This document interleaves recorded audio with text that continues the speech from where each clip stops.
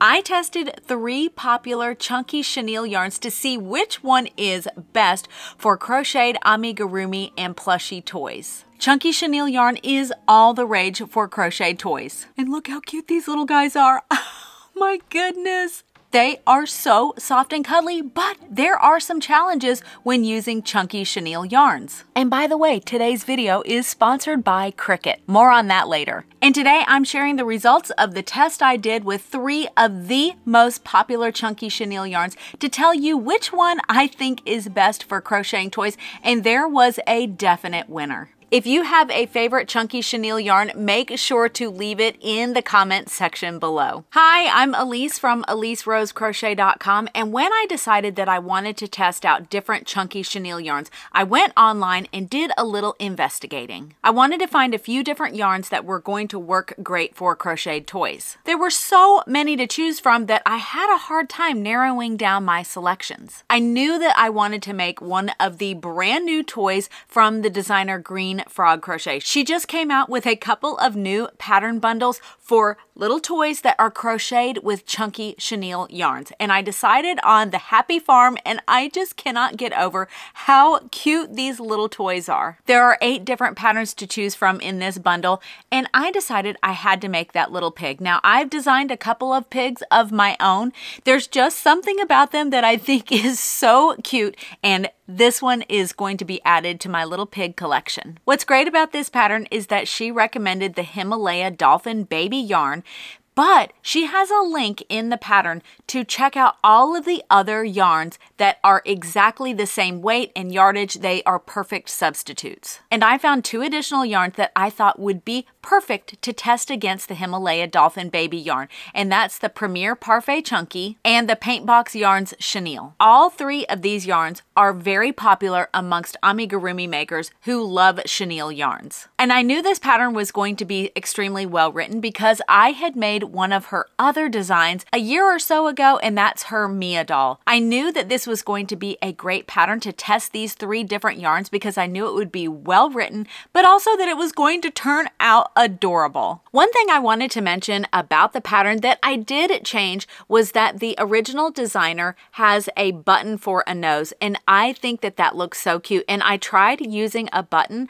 on this little guy, and with the felt eyes, it looked really busy. It looked really strange. So all I did was make 6 single crochet in a magic ring, and I just sewed it right on, and I think that it looked really cute. And then I just embroidered 2 little lines for the snout. Before we get into the details of each one of the yarns, I know some of you want to know, how did I make those amigurumi eyes? I typically use plastic safety eyes, but I wanted to do something different with these little piggies. I recently got my very own Cricut Maker 3, and I have been dreaming of all of the ways that I can use this for crochet. If you're not familiar with Cricut, it's a smart cutting machine that works with a very easy to use app so that you can design and personalize almost anything. It can cut things like leather tags for crocheted hats. You can also make stickers for your handmade business, or you can cut custom made cardstock tags for crocheted toys. What I really like about Cricut is that you don't need to have any design experience, and I tend to get super overwhelmed when there's any kind of technological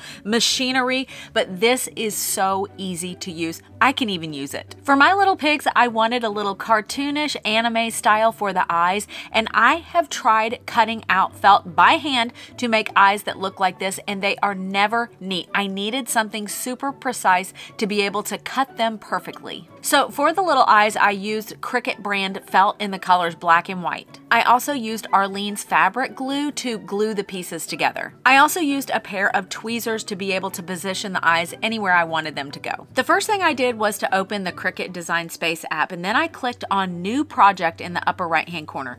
Next, I looked in the menu on the left hand side and clicked on Shapes. I chose a circle, and then in the top menu I clicked on the size of 0.5. Next, I clicked on the plus sign in the right hand side to duplicate the circle 3 more times for a total of 4 circles. Then I reduced the size of 2 of those circles to 0.2. Before I clicked on the Make It button, I placed the white felt onto the strong grip mat. Once the felt was secure on the mat, I clicked on Make It. Next, a window will pop up for you to choose which material you'll be using, and I chose on matte. I chose the 12 by 12 matte size. On the bottom right hand corner, press continue. The app will then connect to your Cricut Maker 3, and this can take a few seconds, and make sure to check your Bluetooth connections if you're having any troubles. Next, click on Browse All Materials, search for felt, and click on it. There will be a drop-down pressure menu and choose More. Next, load your mat with the felt into the feeder guides on the Cricut. Press the blinking up and down arrow button on the right hand side of the machine, and then press the play button to start cutting. This is when the magic happens. Once it is finished and you see the blinking arrow button, click the play button again, and this will ensure that everything has been cut well. After the second cut, press the blinking up and down arrows and carefully peel up a corner of the felt to make sure that the cuts went all the way through. You're going to repeat this process with the black felt, but size the circles at 0.4, and this will create the little black centers for the eyes. And once the little amigurumi eyes were cut, I used a pair of tweezers to place the largest white circle on the bottom. Then I placed a drop of fabric glue on the back of the black felt piece. I placed it near the edge on top of the largest white felt circle. And finally, I placed a drop of fabric glue on the smallest white circle and placed it on top of the black circle, and I placed it near the edge again. The glue can take anywhere from 2 to 24 hours to dry, so make sure to be patient about this part. I made the eyes first before I put them on my little piggies. I wanted to make sure that the eyes were made the way that I wanted them, and then I put them on the little pig, and I think they turned out so cute. Another idea that I had was to actually use safety eyes,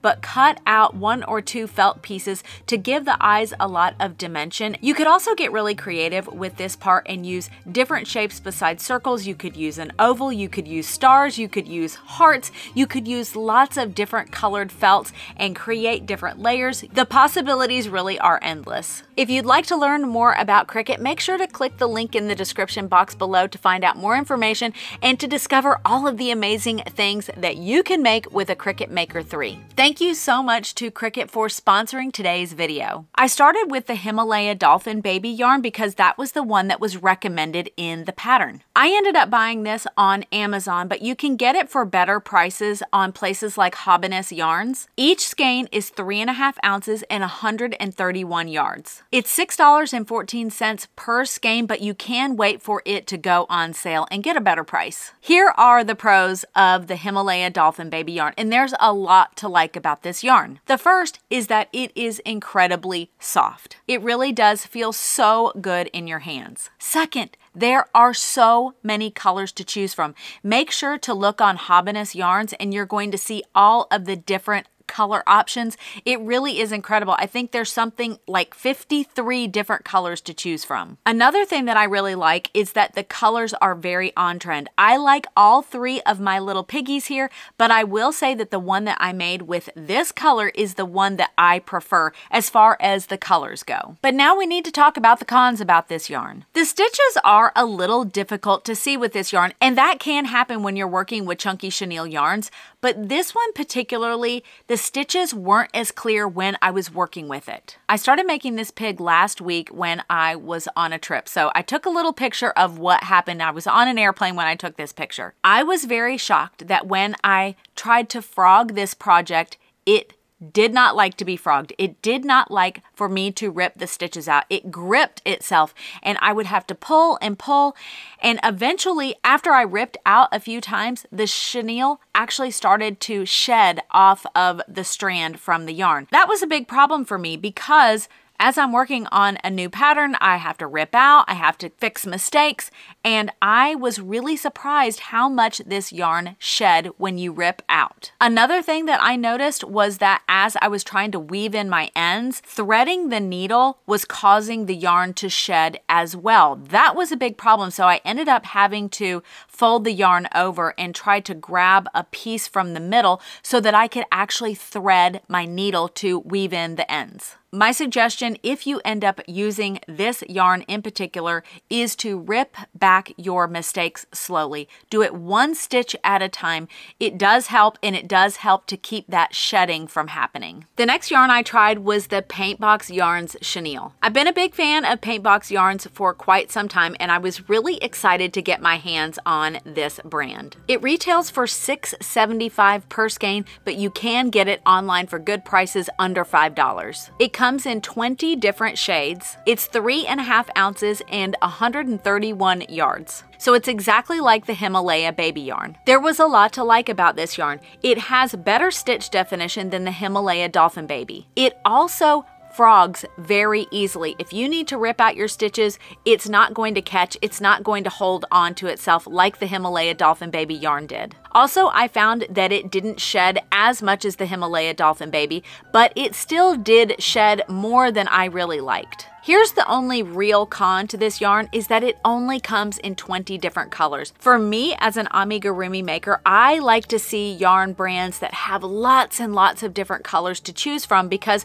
we love using all the different colors for dolls and animals and all of the different toys that we want to make. And when you compare the pig from the Himalaya Dolphin Baby with the Paintbox Yarns Chenille, they're almost identical in size. This one is a teeny tiny little bit smaller though, which that could be due to my tension being a little bit tighter. Who knows? And finally, I tested the Premier Parfait Chunky. This is a very popular yarn for amigurumi makers who use lots of chunky chenille yarns. And I can tell you right now, there's a good reason why. I've been a big fan of Premier yarns for quite some time. They're practically neighbors with me. I only live about 15 minutes from their headquarters. I've gotten to go over there. They're some of the nicest people you will ever meet.